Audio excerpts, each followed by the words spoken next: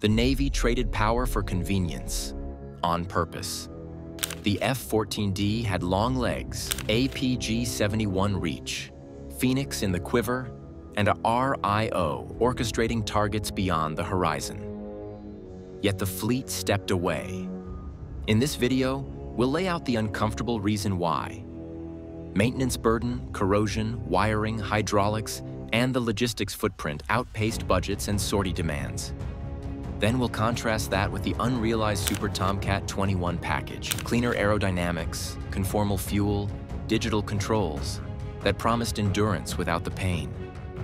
How much performance did the Navy knowingly leave on the table? Before we move on, please take a moment to subscribe to the channel and like the video. If the Tomcat could see farther and fly longer, why did the accountants win the air war? The late 1990s Navy had a problem set that rewarded predictability. Carrier air wings faced sustained sortie tempo from presence missions and no-fly zone policing, while budgets stayed flat and aircraft aged simultaneously. The F-14 delivered on-station reach without tanker overhead, which mattered when decks cycled day after day and the target area sat hundreds of miles from the ship. But sortie math did not end with fuel and missiles.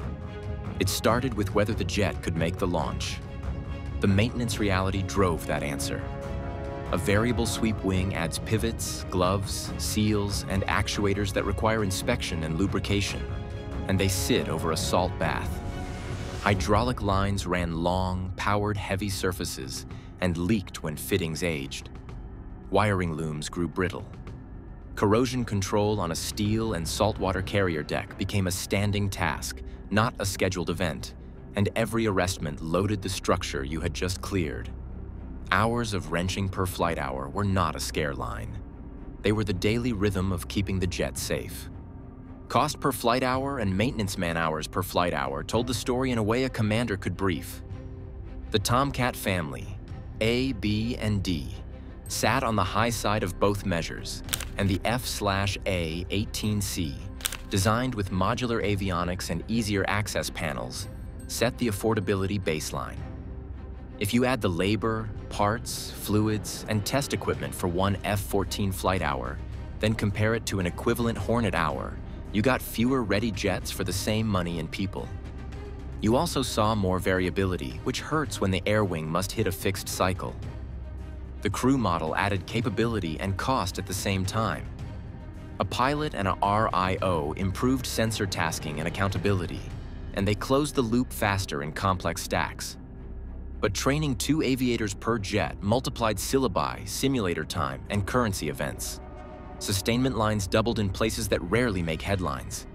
Spare ejection seats, survival gear, cockpit displays, test sets, and the inventory of boxes that supported the second station. It was like trying to run a Le Mans prototype on a rental car budget cycle. The airframe could lap the field when conditions were right. But the pit stops, the parts, and the specialized crew did not match a fleet that needed the same outcome every day with constrained inputs. Reports from the oversight era captured the fleet's workarounds. Parts cannibalization spiked as squadrons kept a few aircraft flying by, borrowing from others. And mission-capable percentages dipped when inspections uncovered corrosion or wiring faults that demanded dockyard time. None of that was dramatic, and all of it was cumulative. By this point, the bill had a shape. Corrosion crept into fasteners and bays. Wiring age produced intermittent faults that stole hours of troubleshooting, and legacy hydraulics taxed maintainers with leaks and contamination checks. Each inspection cycle lengthened, turnaround time slipped, and availability shrank to a number planners could not trust. So, with that anticlimax established, we can now move on to how the Tomcat tried to earn its keep in a different role. The interceptor that wasn't supposed to drop bombs became the carrier's precision striker when the A-6 left. How? The pivot started with Lantiron. A targeting pod hung under the fuselage, cabling routed through new harnesses, and cockpit video piped onto displays the jet had not been born with. Crews got a laser designator, a stabilized infrared view, and symbology that tied sensors to coordinates. The change moved fast because the gap was obvious. The air wing needed a platform that could find, identify, and guide weapons with its own laser, then stay on station long enough to service more than one target. the F-14's legs made the endurance part simple. Wiring and software made the rest possible. There was a catch. The radar and long-range sensors excelled at detecting and tracking threats far away, but ground attack under tight rules demanded positive identification and precise timing. The jet now had to hold a laser spot on moving convoys, or read aim points through weather and smoke, while controllers stacked aircraft into narrow windows. It traded pure intercept tactics for strike discipline, where you measured success in coordinates confirmed, not just tracks deterred. A representative Bombcat sortie at night sat at medium altitude to balance threat and fuel. The pilot managed the profile and airspace while the RIO drove the pod, refined coordinates, and cross-checked the target set against the desired weapons effects. They self-laced, called laser on at the basket, and rode the clock through terminal guidance. If a second pass was needed, they reset the geometry and updated the talk-on with the controller. That division of labor mattered when radio traffic spiked and the stack compressed. The two-crew model reduced task saturation. One aviator held airspeed, deconfliction, and the threat picture. The other worked the sensors, confirmed target identity, and managed weapon settings. It improved accountability because each step in the chain, ID, clearance, laser timing, got an independent cross-check. In complex close air support, that redundancy kept errors from propagating. Then JDAM arrived, weather no longer grounded precision. Coordinates drove the weapon, and the pod helped refine those coordinates when you could see. In poor visibility, the crew still contributed with updates from the radar, the infrared, and the map-to-ground correlation. The combination let the aircraft strike through haze or cloud, and it extended relevance beyond clear nights.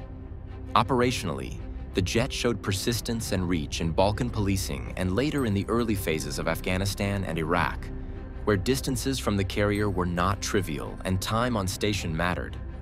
It could push out, orbit, and return with tasking complete rather than just a show of presence.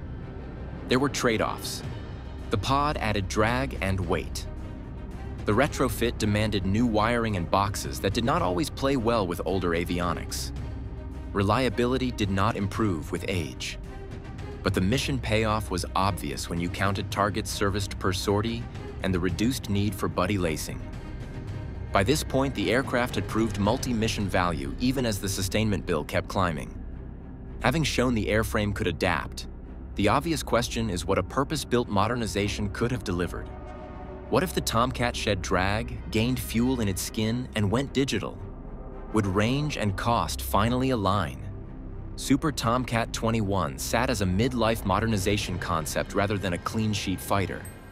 The idea bundled cleaner aerodynamics, digital flight controls, a modernized radar suite, and conformal fuel tanks blended along the shoulders to extend legs without hanging tanks. It aimed to keep the big wing and the two-crew workflow, but it would remove parasitic drag where the original design had paid for variable sweep with bulky gloves and external stores. The promise ran into procurement reality. To get more thrust and better fuel fraction, you had to re-engineer in multiple domains at once. Structure around the pivots, inlet performance across a wider envelope, and software to tame the handling. That triggered certification risk and a likely growth in unit cost. The Navy's acquisition climate favored a lower-risk airframe already on a steady production line rather than a deep refit of a complex jet with unique logistics. Technical proposals followed a straight logic. Engine growth on the F-110 family would push thrust up while holding specific fuel consumption improvements at cruise. Leading-edge extensions would add lift at high alpha and shorten takeoff runs. Conformal fuel tanks targeted meaningful internal capacity without the drag and weight penalty of centerline tanks. The radar path went beyond APG-71 with a digital architecture to support higher reliability and better modes, and the cockpit standardized to a glass layout for crew coordination and fewer unique parts. CFTs and control law refinements mattered for endurance math. You lower drag at cruise, you hold subsonic speed with less throttle, and you reduce how often you touch afterburner in climbs and intercepts. That helps fuel, and it helps maintenance because fewer thermal cycles and lower vibration loads translate into longer life for lines, pumps, and mounts. The goal was not raw top speed. It was sustained cruise and repeatable legs with a lighter support burden. Cost modeling in this period tended to reward digital systems that cut boxes and simplify wiring looms. You could argue for lower maintenance man-hours per flight hour if fault isolation improved, and if line-replaceable units sat behind smart access. But the Delta still had to overcome the variable sweep mechanism, larger footprint, and older structural baseline. And that was a high bar for a program office scoring predictability. Weapon and network growth fit the concept well. AM-RAM integration, an improved IRST in a cooled fairing, survivable sensors moved off the nose, and data links tied to joint targeting would have kept the two-crew workflow relevant. The RIO station would run fusion and long-range queuing while the pilot managed the energy and deconfliction. The Tomcat's exit signaled a doctrine choice. The fleet prioritized repeatable sortie flow, predictable logistics, and lower maintenance variants over raw reach. The gap did not vanish. It moved. Tanking increased. Standoff weapons took more of the strike load, and uncrewed systems began to shoulder persistence and risk at range. One way or another, the fleet still pays for range. The question is, which airframe carries the bill?